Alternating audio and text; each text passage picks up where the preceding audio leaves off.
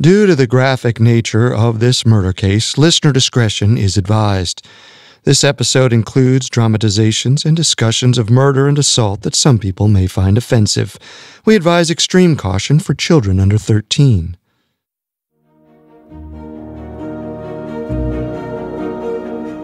The 16th century was an era of unprecedented female power in Europe. Spain, Portugal, Hungary, France, England, and Scotland were all ruled by women, but that didn't mean that they were trusted or respected. The Queen still had to face a seemingly endless stream of sexism from their subjects.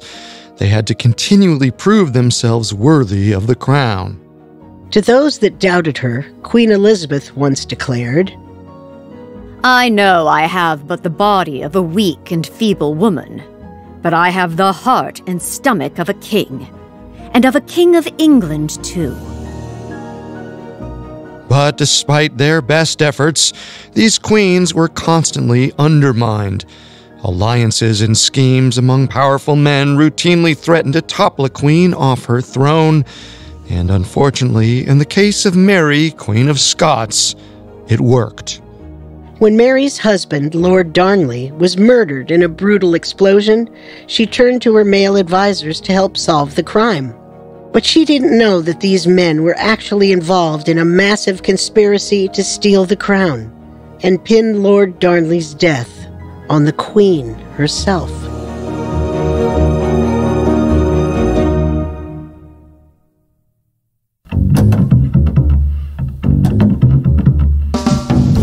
This is Unsolved Murders, True Crime Stories, a Spotify original from Parcast. I'm your host, Carter Roy. And I'm your host, Wendy McKenzie. Every Tuesday, we dive into the world of a real unsolved murder and try to solve the case. You can find episodes of Unsolved Murders and all other Spotify originals from Parcast for free on Spotify or wherever you listen to podcasts. This is our final episode on the explosive murder of Lord Darnley. This week, we'll unpack the complicated story behind the crime and decide whether Mary, Queen of Scots, really had a hand in her husband's death. We have all that and more coming up. Stay with us. In the early hours of February 10th, 1567, a massive explosion shook the entire city of Edinburgh, Scotland. Mary, Queen of Scots, safe in her palace, was startled awake by a huge bang. The 24-year-old queen anxiously climbed out of bed, worried that the city was under attack. Was that cannon fire? Your Highness, it's good you're awake. Who could possibly sleep through that racket? What is happening? Are we safe? The palace is safe, yes. You're safe. But the sound was a large explosion. It came from the king's residence. How is he? Is he hurt? Well, answer me. Just before sunrise, the Queen's subjects found the crumpled body of their 21-year-old king, Lord Darnley. He was lying nearly naked in a field a few yards from where his residence once stood. Now it was nothing but a smoking crater surrounded by jagged rocks and rubble. The logical explanation was that the king was thrown into the field and died on impact, but his body was in perfect condition. His body was not burnt, scraped, or covered in soot, which is not what you would expect from a body that had just been through an explosion. The exact cause of his death was a mystery, but one thing was very clear. The explosion was no accident. Lord Darnley had been murdered. When Mary heard about her husband's death, she was shaken. Her marriage to Lord Darnley may have been tumultuous, but she still cared for the young king, and she was overcome by grief. She was also paranoid. Mary was convinced that the explosion that killed Lord Darnley was meant for her, too, and if that one didn't get her, another might be on its way soon. But in the midst of all this, Mary still knew she had to be a leader. She quickly summoned her trusted advisor and town sheriff, the Earl of Bothwell, and sent him to the site of the explosion. Bothwell and his men moved the king's body to a nearby building. They then began to search the ruins for clues, but there were none to be found. They performed an autopsy of the king's body, uncovering a broken rib and a few internal injuries. The doctors reluctantly concluded that Darnley must have been blasted away from the building and died from internal bleeding, but that didn't explain his lack of external wounds. The autopsy did nothing to help narrow down the list of potential suspects either. Lord Darnley's kingship was highly controversial, and there were plenty of powerful people who held grudges against him. Any one of them could have killed him. The king had recently betrayed several Protestant lords during their plot to kill one of the Queen's advisors. And another Protestant noble, the Earl of Moray, was furious that Darnley had colluded with Roman Catholic countries to strengthen a Catholic hold on Scotland. Even the Earl of Bothwell had reason to be angry at Darnley. He was convinced that the king had besmirched Mary's honor by challenging her authority. The Earl had even gone so far as to sign a contract called the Craig-Miller Bond, which swore to free Mary from Darnley however possible. Now, apparently, she was free. Regardless of her feelings about her deceased husband, Mary began a customary 40-day mourning period the day after his death. She sequestered herself in her room, dressed all in black, and she ordered her council to open an investigation into the murder. We are engaged in an inquiry, and we do not doubt that shortly we shall arrive at those who did it. For God would never permit such a mischief to remain unhidden. Once we uncover the truth, Your Majesty and all the world shall know that Scotland will not endure this shame. This wickedness will not lay hidden and unpunished. Unfortunately, this was easier said than done. With barely any evidence, the council had to rely on rumors and hearsay to conduct their investigation. At the Queen's orders, the council offered a large reward for anyone who could identify the king's murderer, but the money sat unclaimed.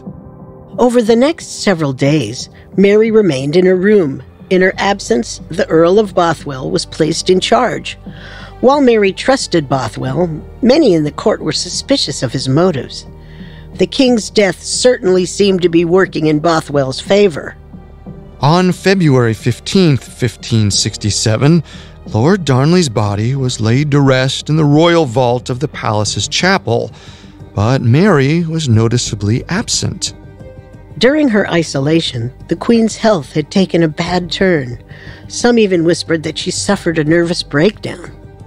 And so on February 16th, only 6 days after the king's murder, the Queen ended her mourning period.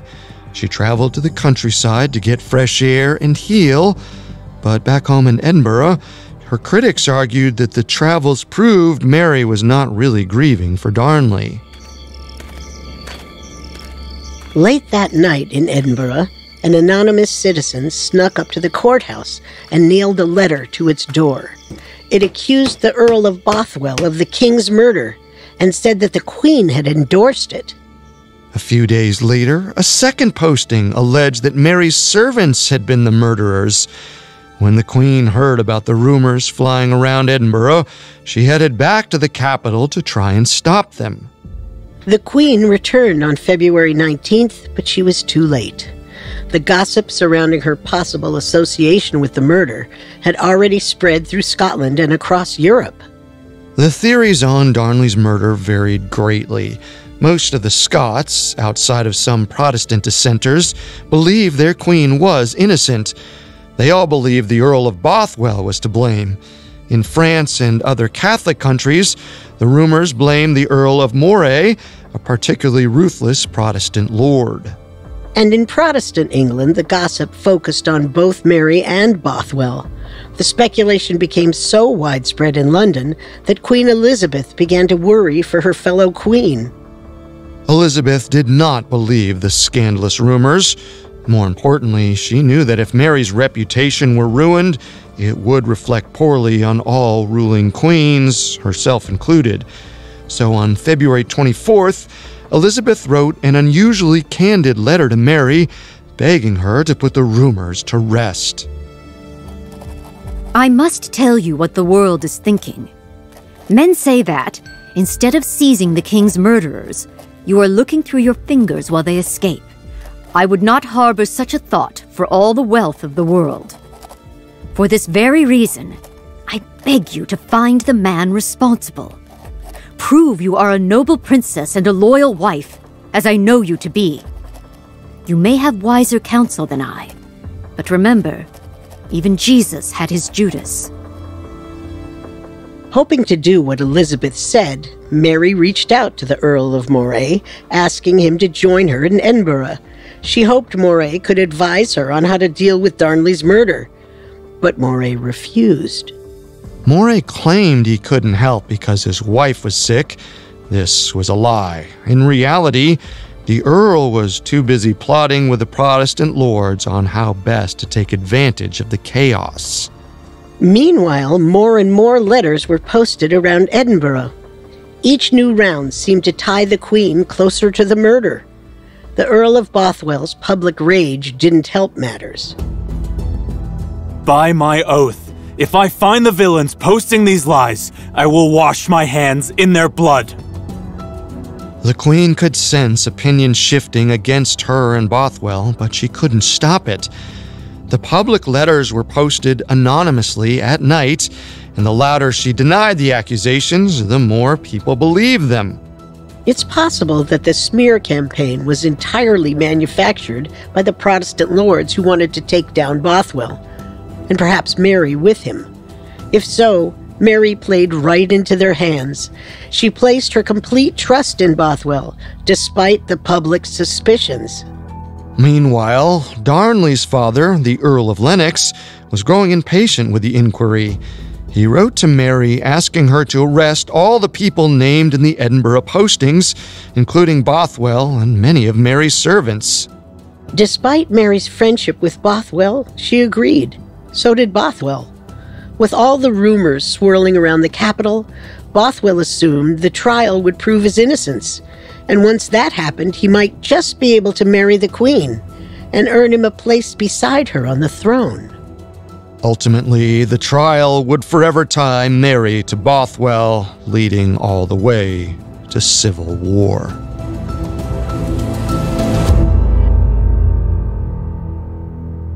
Coming up, we'll explore the political aftermath of Darnley's death. Hi, it's Carter from Parcast, and I'm hosting the new limited series, Hollywood Scandals. We all know that Tinseltown is the land of glitz and glamour, but look closer, past the allure of bright lights and red carpets.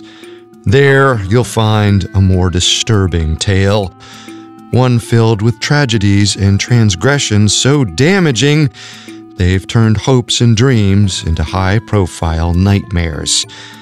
Every Monday on this Spotify original, discover the real-life dramas of some of entertainment's biggest names. From the mysterious drowning of Natalie Wood and the murder trials of comedian Fatty Arbuckle to the star clients of Hollywood Madam Heidi Fleiss. Each episode of Hollywood Scandals has been curated from shows across the Parcast network, covering over a century's worth of controversies, from the silent era into the digital age. Fame and fortune may be fleeting, but scandals, they stand the test of time. Follow the Spotify original from Parcast, Hollywood Scandals. Listen free only on Spotify. Wayne Simmons spent 27 years undercover for the CIA. When he retired from spy work, he got a big break. Terrorism analyst on Fox News. Then he met Kent Clisby. So I'm a real CIA guy. This is total nonsense. I'm Alex French, and I'm here to figure out who's telling the truth. Was Wayne Simmons a spy, or was he nothing but a con man? Imposters is a Spotify original from Parcast and premieres Monday, May 3rd. Follow and listen exclusively on Spotify. And now, back to the story.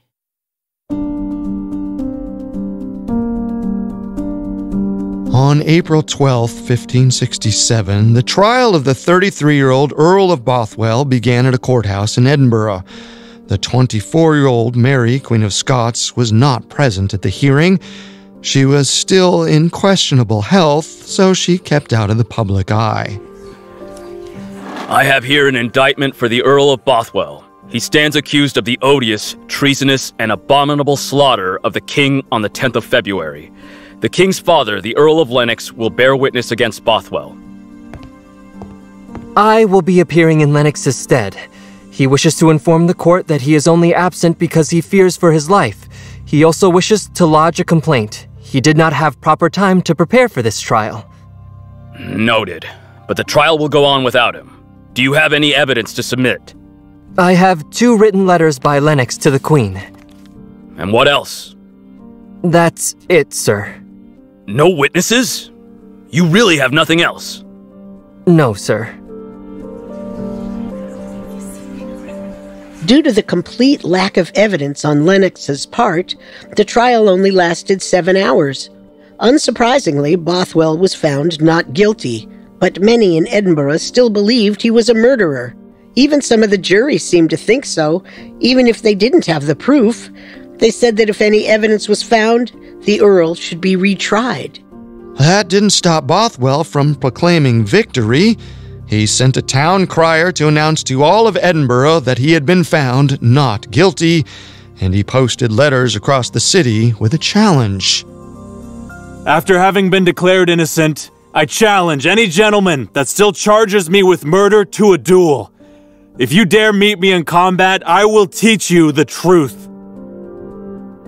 Although the rumors around Bothwell persisted, no one dared to challenge him. It seemed like his grip over Edinburgh and the Queen was tightening, and he had a plan to make sure that that wouldn't change.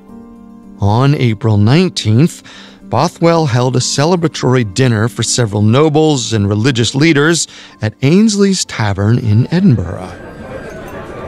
I trust you are all well fed and drunk by now.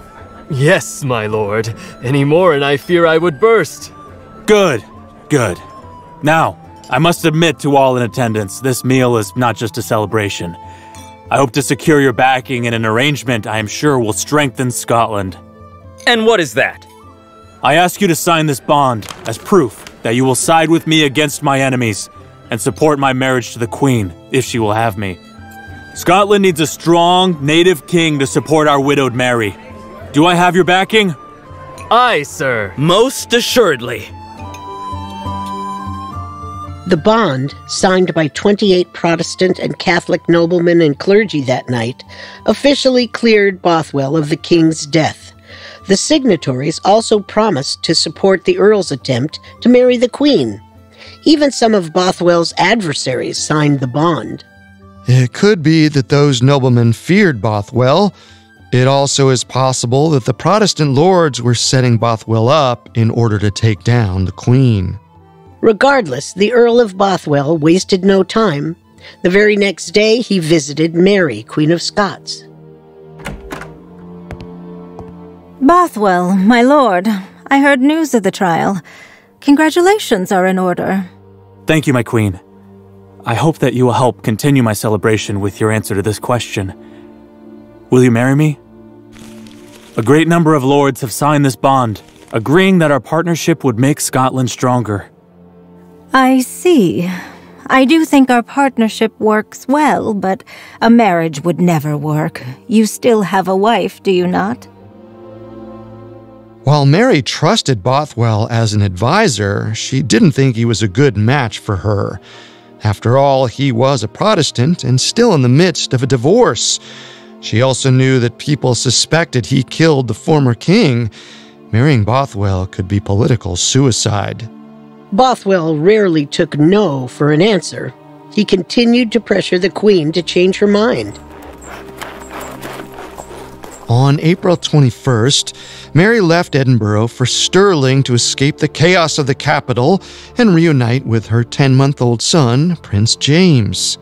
The Queen spent 2 days there, happy to see her son, but Mary knew that she couldn't stay away from Edinburgh for long. And so on April 23rd, Mary waved goodbye to Prince James. She had no idea that this would be the last time she would ever see the boy.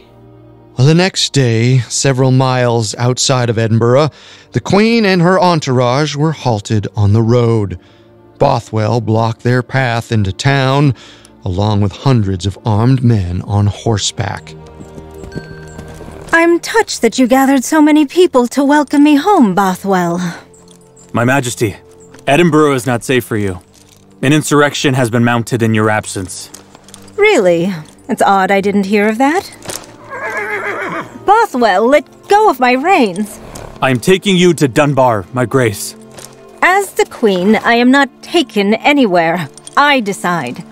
It is for your own safety. The Queen said to let go of her reins. Stop! Stop! I will go where the Earl wishes. I do not want bloodshed on my account. The Queen calmly surrendered to Bothwell and was taken to the castle of Dunbar. Before she left, however, she whispered a message to one of her horsemen. Tell my citizens their queen has been taken captive. Hurry! Some of the Queen's critics argued that the Queen surrendered too easily and must have been working with Bothwell all along. But Mary was only traveling with 30 men, whereas Bothwell had over 800. She had no other choice. Although Bothwell pretended the Queen was his guest at Dunbar, the reality was she was his prisoner. The doors and the gates of the castle were locked, and Mary was not allowed visitors.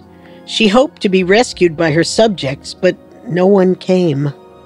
Still, despite the hopeless situation, when Bothwell once again asked the Queen to marry him, she again refused. But Bothwell ignored Mary's rejection. Despite her desperate pleas for him to stop, he forced himself on the Queen and raped her. Mary's sexual assault effectively forced her into marriage. Unfortunately, even though it had been against her will, the Queen couldn't face the possibility of a pregnancy out of wedlock. She knew she had to marry Bothwell now. Back in Stirling, the Protestant lords gathered to discuss what to do about the Queen's abduction. My lords, we have brought you here to join in a bond. We must liberate the Queen from Lord Bothwell's tyranny. Yes, and protect the life of our prince. Furthermore, we must bring Darnley's killers to justice, particularly the cruel murderer Bothwell. Let's take down the killer together! Although they pretended to be loyal to the Queen, the reality was that these Protestant lords were only looking out for themselves. They had a plan to crown Prince James king, and since the prince was still just a baby, they would actually be crowning themselves. But first, they had to deal with Bothwell. On May 3rd, Bothwell was officially divorced from his wife, clearing the way for a marriage to Mary. Just a few days later, Bothwell asked the top Edinburgh minister, John Craig, to formally announce his upcoming wedding to the Queen. Craig denied the request, believing that Mary would not be entering the marriage out of her own free will. The minister was brought before Bothwell and his council to justify his actions. They expected Craig to ask for a pardon, but instead, he bravely condemned the marriage. To be clear, Council, I have not come here to apologize. Bothwell has been charged with adultery and with the ravishing of our Queen. He was not divorced 4 days before he wished his marriage to the Queen to be announced. Many suspect the Earl of killing the King. I do not know if that is so, but a marriage to the Queen would all but confirm those suspicions. These are baseless charges. All those gathered here know the truth, even if they don't speak it. You are all slaves to this man. Whether you are friends with him or fear him, you are allowing an abomination. Mr. Craig, step closer. Announce the marriage or be sent to the gallows. John Craig announced the marriage to his congregation a few days later, but he still railed against the union in his sermon. Many of Mary's friends and allies also tried to stop the marriage, but each one failed. It seemed that the Queen had accepted her sad fate and believed she was making the right choice for Scotland.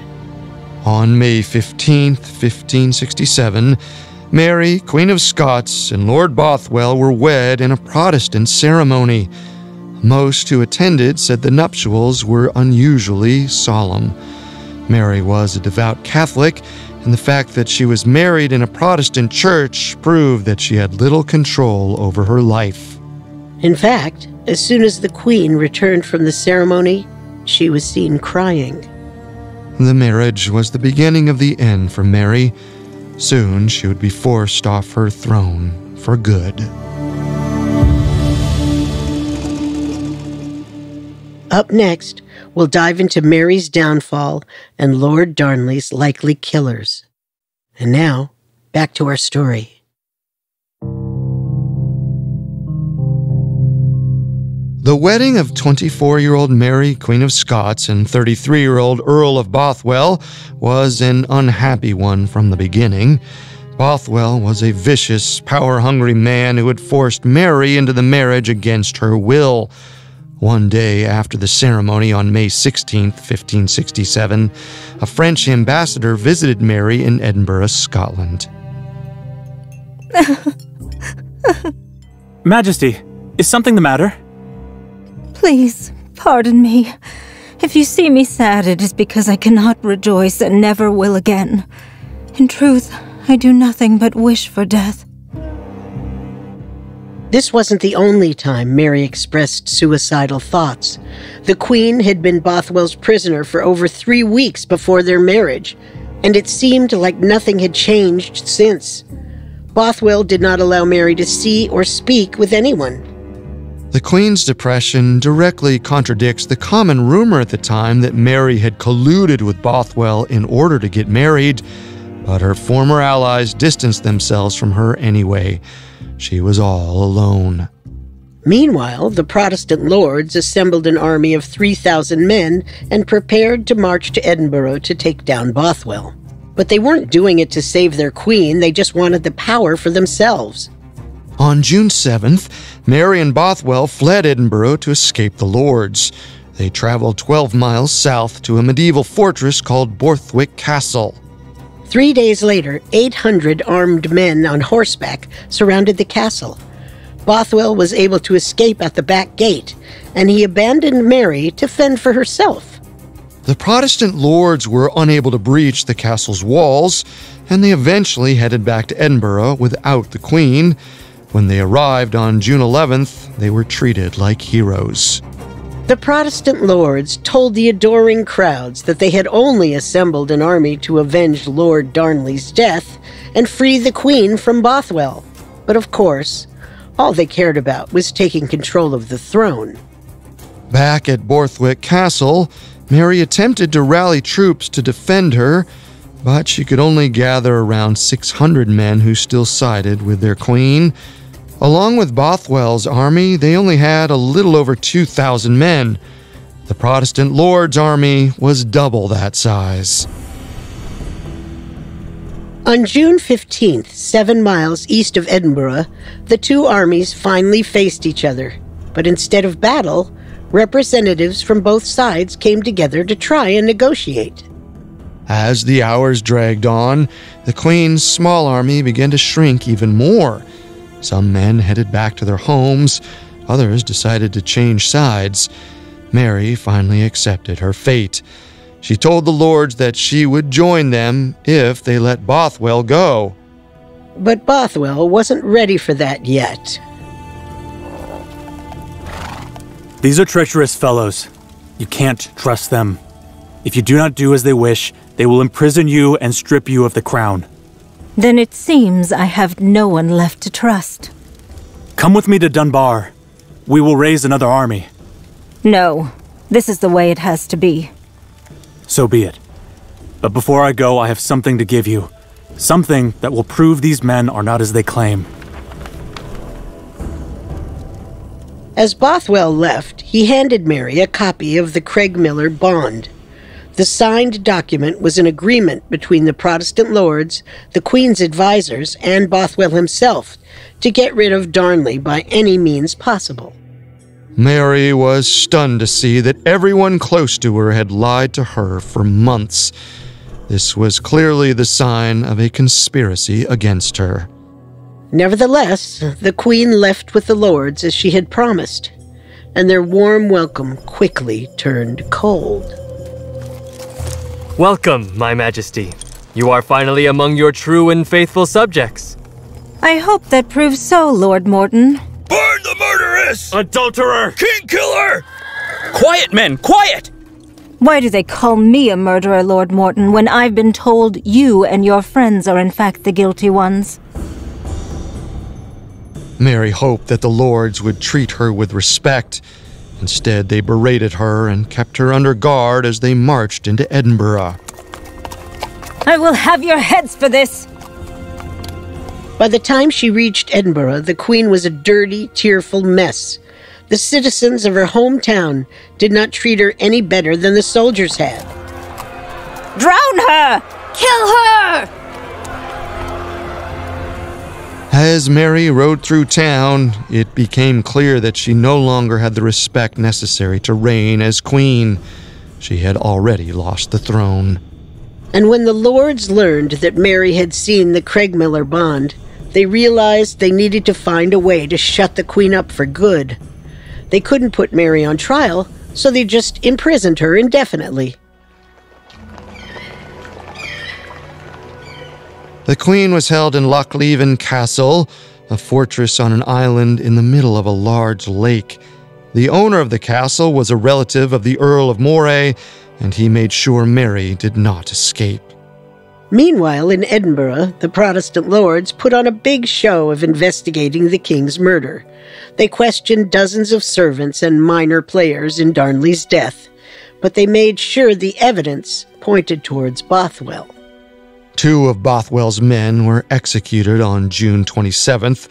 The lords claimed they now had enough proof to decisively say that he was the king's murderer.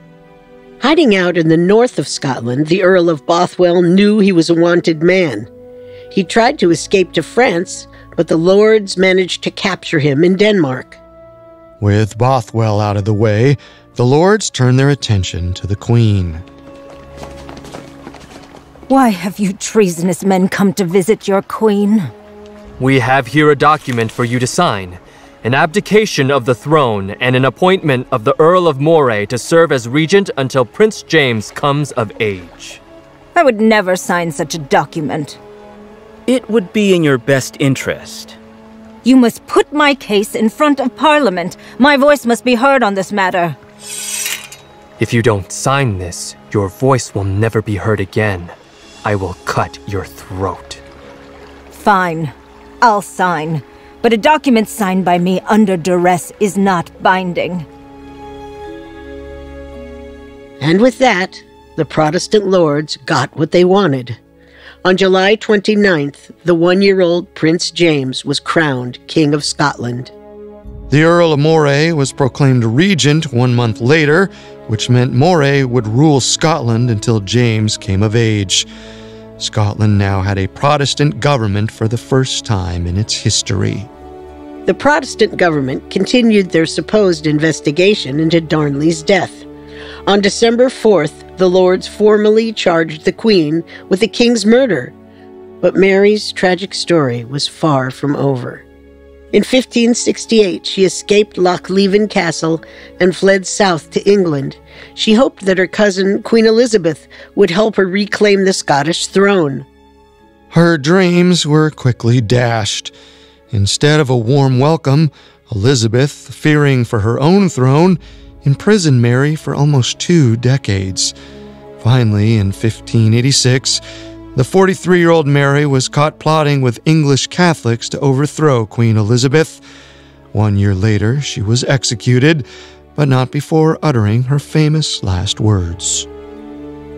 In my end is my beginning.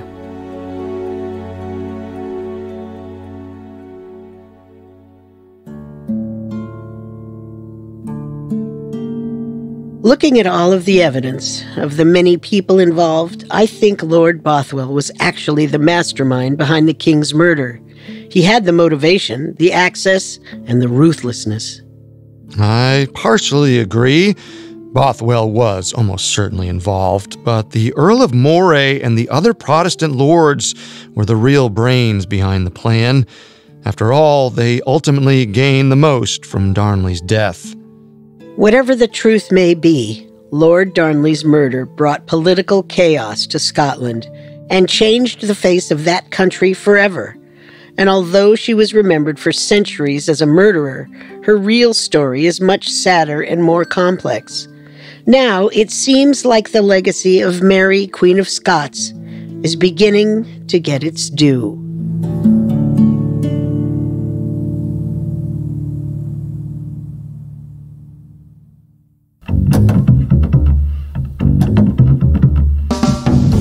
Thanks again for tuning in to Unsolved Murders.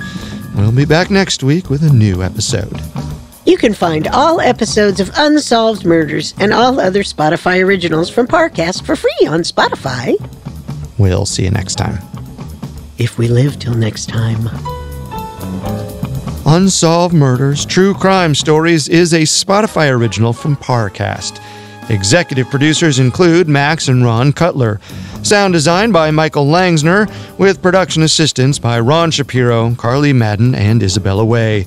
This episode of Unsolved Murders was written by Matt Hartman, with writing assistance by River Donahue and Giles Hofseth. Fact-checking by Cara Mackerleen and research by Mickey Taylor. The amazing cast of voice actors includes Tom Bauer, Eddie Lee, Laura Faye Smith, Dan Velasquez, and Jen Wong. Unsolved Murder stars Wendy McKenzie and Carter Roy.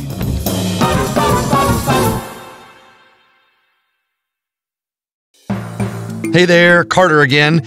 Before you go, remember to check out my new Parcast limited series, Hollywood Scandals. In anticipation of the Oscars, we're unearthing some of the most sordid controversies in showbiz history.